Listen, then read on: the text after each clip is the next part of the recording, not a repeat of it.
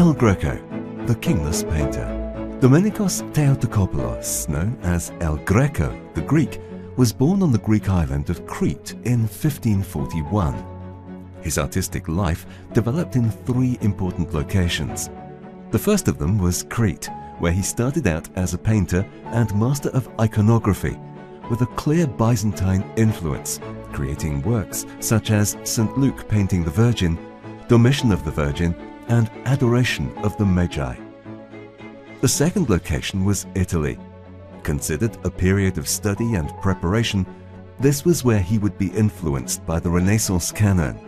Thus, while in Venice, he would come to understand the importance of light and color through the works of Titian and Tintoretto. From this period, we have the Modena Triptych, the Entombment of Christ, and the Last Supper. During his stay in Rome, he would study the importance of drawing and human anatomy through the works of Rafael, Michelangelo, and Veronese. He lived during this period in the palace of Cardinal Farnese, where he would come into contact with the intellectuals of the time. It is here that he would open his painting workshop and hire Francisco Prebost, who would work with him until the final years of his life. The works Christ healing the blind, Boy blowing on an ember to light a candle, and the Annunciation stand out from this period. In 1577 he arrived in Spain, specifically in Toledo, where his religious works would be influenced by the ideas of the Counter-Reformation. His first works in Toledo were the disrobing of Christ for the cathedral sacristy and the Santo Domingo el Antiguo altarpiece. He also created a great number of paintings of saints, works which are known as the Apostolados. Another series of works are his portraits, such as the nobleman with his hand on his chest, that of his son, portrait of Jorge Manuel Theotokópoulos, or that of Cardinal Fernando Niño de Guevara. For King Philip II, he painted two works.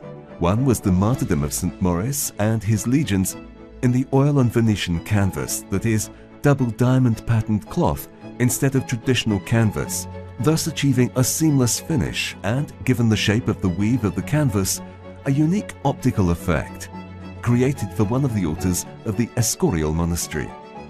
The other was the Adoration of the Name of Jesus, but it was not to the king's liking, and thus he never achieved the status of court painter. After settling in Toledo for good, El Greco would paint the burial of the Count of Orgaz, depicting the miracle by which St. Augustine and St. Stephen descended from heaven to bury Gonzalo Ruiz de Toledo, lord of the town of Orgaz, as a reward for his charity and exemplary life. It was also in this city that he set up his painting workshop together with his son Jorge Manuel and Prebost, enabling him to produce large complete altarpieces. It was here that he reached his artistic peak, with the lengthening of his figures, their colors and luminosity, together with his personal style of mannerism.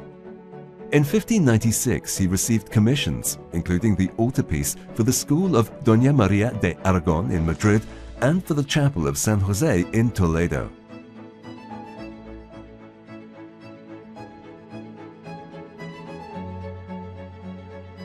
The last work undertaken by El Greco was for the altarpieces in the chapel of the Hospital of Tavera, which, after his death, was continued by his son and other artists.